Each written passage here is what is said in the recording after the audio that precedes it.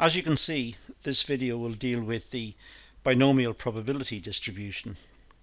Now, we're going to use this particular session as quite an introductory session.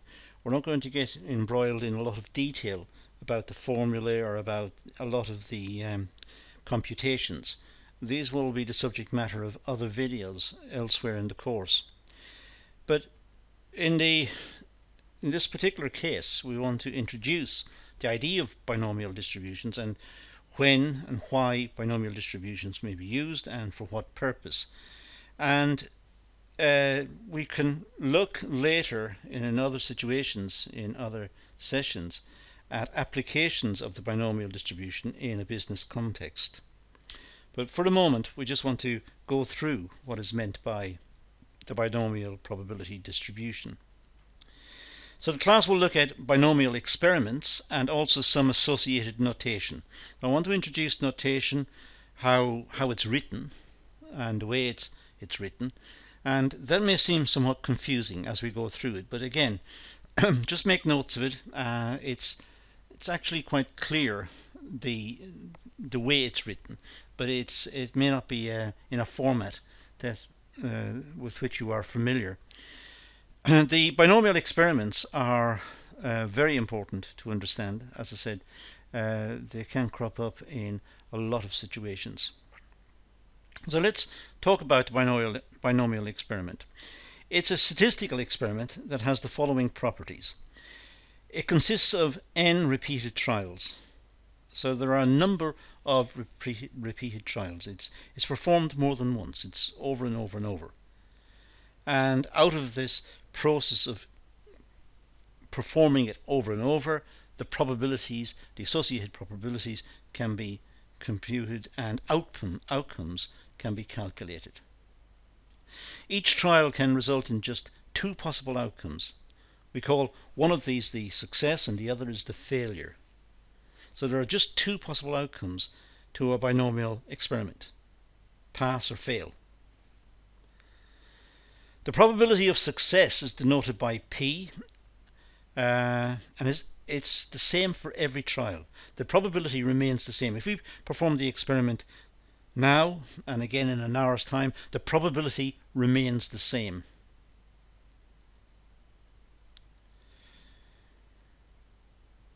The trials are independent. That is, the outcome of one trial does not affect the outcome of other trials. For example, if we toss a coin and it comes down heads and we toss it again, because it came down heads this time, it doesn't mean it's going to come down tails the next time. To balance it, it could come down heads the next time. In fact, we could toss the same coin 100 times and it could come down head every time. And that's not because the coin is biased or we're doing something wrong.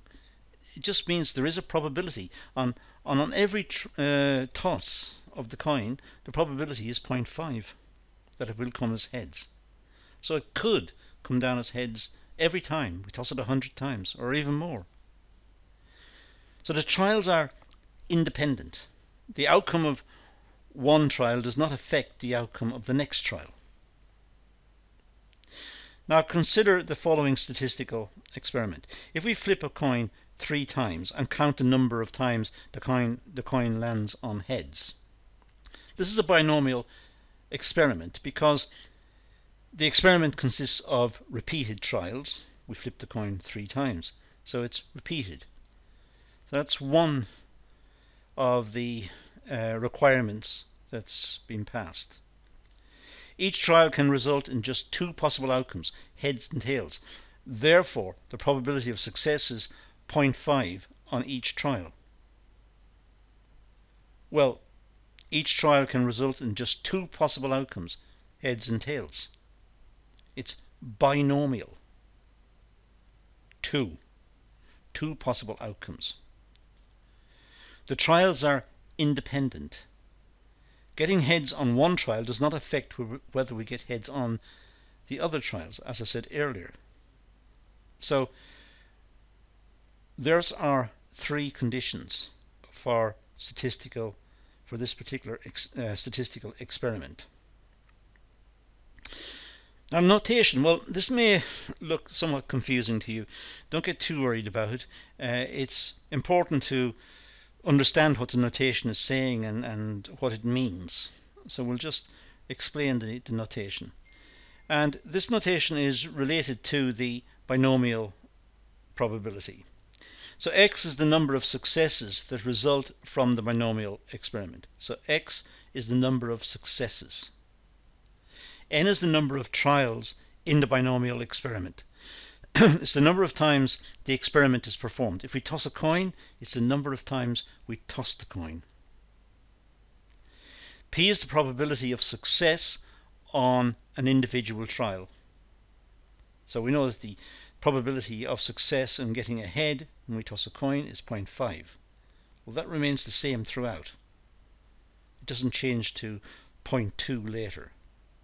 It remains 0.5 right throughout the experiment. Q, the probability of failure on an individual trial. Now, Q is just equal to 1 minus P. The probability of failure is just equal to 1 minus the probability of success, because the probability of success plus the probability of failure must add up to 1. And then we have n factorial. This is a mathematical expression that we often encounter when we deal with combinations and permutations and so on. So n factorial means we just simply multiply a number by its previous number minus 1. So for example, 4 factorial would be 4 times 3 times 2 times 1. That's what we mean by n factorial. So 3 factorial would be 3 times 2 times 1. 3 factorial. So that exclamation mark means factorial. And we read it as n factorial. And what it means is just, as I said, multiplying the number by 1 less than itself and then by 1 less than that again until we get down to 1. Now, the binomial expression, which is B for binomial, bracket, well, we have the probability of successes and the number of times the experiment is conducted times the probability of success. So it's the probability that in an n-trial binomial experiment results in exactly x successes. Exactly x successes. Not less, certainly not more. When the probability of success of an individual trial is p, and p is a constant. P doesn't vary from one experiment to the next. We also come across this term, which is more generally encountered when we study combinations and permutations and in mathematics. But in this case, we do come across this term. It's the number of combinations of n things taken r at a time. So it's the combinations of n things taken r at a time. N CR. A binomial random variable is the number of successes x in n repeated trials of a binomial experiment. That's what the binomial random variable is. It's the number of successes x in n repeated trials of a binomial experiment. Suppose that we flip a coin twice, 2 times. We flip a coin twice and count the number of heads, count the number of successes. The binomial random variable is the number of heads which can take on the values 0, 1 or 2. So we toss the coin twice. We might get 2 tails, a tail and a tail. We toss it again. So we have no heads. We could toss the coin twice and we get 1 head. Or we could toss the coin and we could get 2 heads. So these are the possible outcomes. We're only tossing the coin twice. So we can get 0, we can get 1, or we can get 2. And the binomial distribution is as follows. The binomial distribution has the following properties.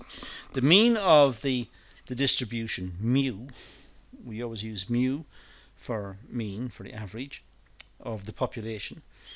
Mu x is equal to n times p. The n is the number of times the experiment is performed, and p is the probability of success. Well, the probability of getting a head is 0.5. If we toss it twice, it would be 2 times 0.5, which is just equal to 1. So if we toss a coin twice, we'd expect to see one head. That's what we would expect. We might be surprised to get two heads. We might also be surprised and get two tails, no heads. But we would expect to see one. The variance, I'm not going to prove this, but the variance, which is called sigma squared x, variance is sigma squared, that's equal to n times p times the probability of getting a tail, 1 minus p. So that's the variance of x. The standard deviation is always just the square root of the variance. So standard deviation is the square root of the variance, and that's what we've got there. Now the number of heads is 0, 1 or 2. That's what we can get. We toss the coin twice. We get no heads, we get one head, we can get two heads. The probability of getting, let's say, one head, probability of getting one head is NP. So we'd expect NP, so we expect one head, which is 0.5. The probability is 0.5. No heads, 0.25. Two heads, 0.25. So we'd expect that sort of table to emerge. That would be our expectation. Now, binomial formula and binomial probability. Well, binomial probability refers to the probability that a binomial experiment results in exactly x successes. Exactly x successes. For example, in the table we had earlier on the previous slide, we see that the binomial probability of getting exactly one head in two flips of the coin is 0.5. So that's the probability. Now, given the probability of getting a certain outcome x in n trials with the probability p of getting this outcome x, we can compute the binomial probability based on the binomial formula. Now, the binomial formula, suppose that a binomial experiment consists of n trials and results in x successes. If the probability of success on an individual trial is p, then the binomial probability is. And I appreciate that looks quite difficult. If you haven't done any statistics before, that will look quite difficult. But all it's saying is that the binomial probability of getting x in n trials with a probability of p is equal to the combination of n, x, it's the way we have x outcomes, the number of ways we can have x outcomes, and in n chances.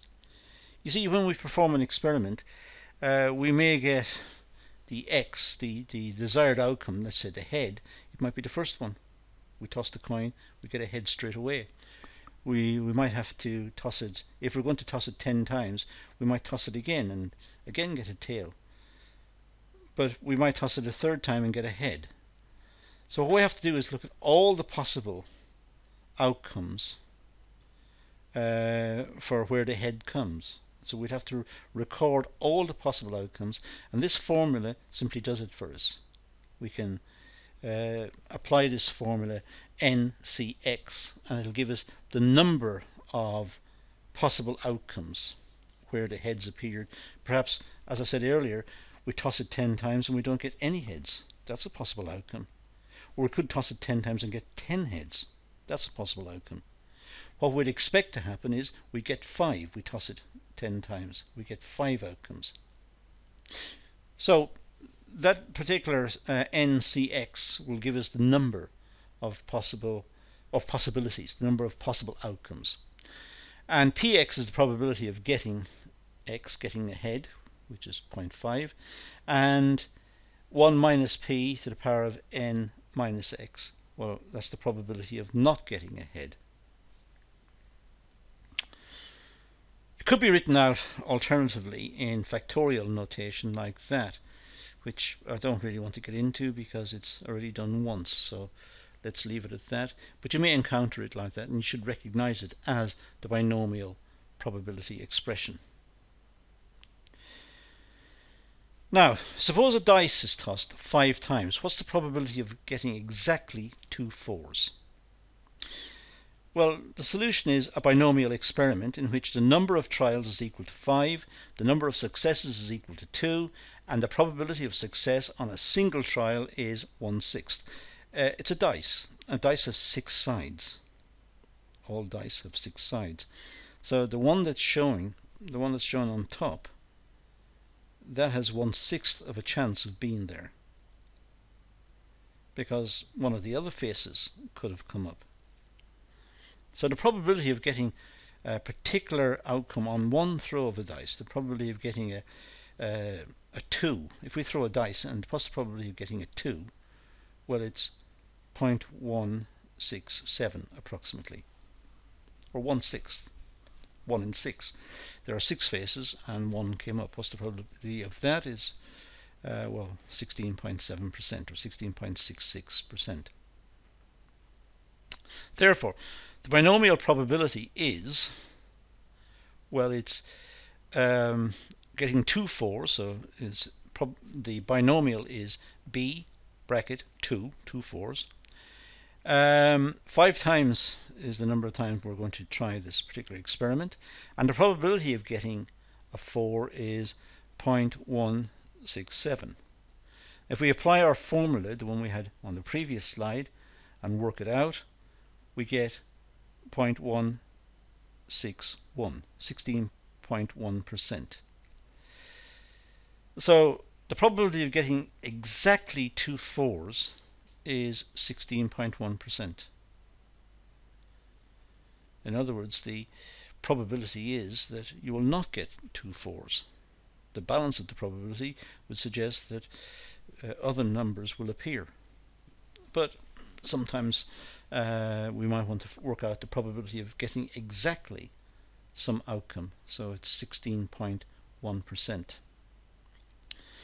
You can do that for no 4s, you can do it for 1 4, for 2 4s, for 3 4s, and so on.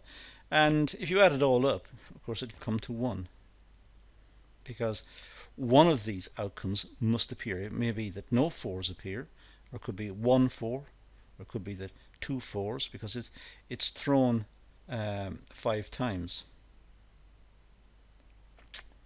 Only here I've calculated, I think, for 5 times, but here there's no 4s is a possibility, so there are 6 possible outcomes.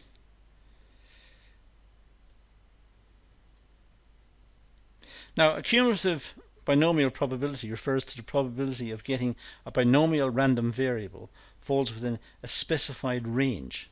For example, it's greater than or equal to a stated lower limit and less than perhaps or equal to a stated upper limit. So it's in a range. They want to find the probability that's within a certain range, not just one answer, just one particular outcome, but a range of outcomes. So somewhere it falls within a certain range. We want to work out that sort of probability. For example, we might be interested in the cumulative binomial probability of obtaining 45 or fewer heads in 100 tosses of a coin. So we want to see what's the probability of getting 45 heads, or 44, 43, 42. What's the possibility of getting any number, no heads even, all the way up to and including 45? What's the probability of that happening? This will be the sum of these individual binomial probabilities. So we'd have to take all the possibilities. The possibility of there being no heads, 100 tosses, 0.5 probability, and that's our first expression on there, plus b, x equals 1, so there's one head, again 100 experiments, 100 trials, again the probability remains the same, not 0.5, plus, and now would be b bracket x equals 2, which is not written here, b x equals 2, again 100 trials, probability is the same, 0.5, which so we'd have probability of x equals 0, x equals 1, one head, 2 heads, 3 heads, 4 heads, all the way up to, we've got here bx, x equals 45, again 100 tosses, and the probability is 0.5. So we'd have to work it out for each one. A cumulative binomial probability refers to the probability that a binomial random variable falls within the range, as I said. Now, there is a way of working this one out. Instead of just working each one separately, we could do it with Excel. The solution to solve the problem, we compute 46 individual probabilities using the binomial formula. The sum of these probabilities is the answer we seek, and as I said, that's the way we would work it out, and add it up so it becomes 0.184. So the probability of getting something in that range is 0.184. We could use the binomial distribution in Excel, which is an interesting way of getting. A coin is tossed 100 times. What's the probability of getting exactly 45 heads? Exactly 45 heads would be 0.184. So that would be exactly 45. The sum above it, actually they should add up to more than 0.184, because we should add up x equals 0, x equals 1, x equals 2, x equals 3, and so on, up to x equals 45. If it's false, then the probability of getting exactly 10 fours would be that sort of figure. So we can use the binomial formula to give different figures. So what's the probability of a student is accepted at a prestigious college? Let's say it's 0.3. If 5 students from the same school apply, what's the probability that at most 2 are accepted? To solve the problem, we compute 3 individual probabilities using the binomial formula. The sum of all these probabilities is the answer we seek. So the probability of no boys getting in, x equals 0, probability of 1 boy getting in, or 2. So what we've got then is that string of binomial expressions. B, x is less than or equal to 2. We have the 5 probability of is 0.3, I should say, the probability of getting in. 5 students. What's the probability that at most 2 are accepted? At most 2 are accepted. So we're ruling out the possibility of more than 2 being accepted. 3, 4, 5. So they can't happen. So we have the binomial of x equals 0. Nobody gets in. X equals 1. One boy gets in. So one student gets in. Could be a girl, I suppose. Doesn't say if it's what the gender is. And x equals 2. And then if we write that underneath, we find the probability of at most 2 are accepted is 0.83.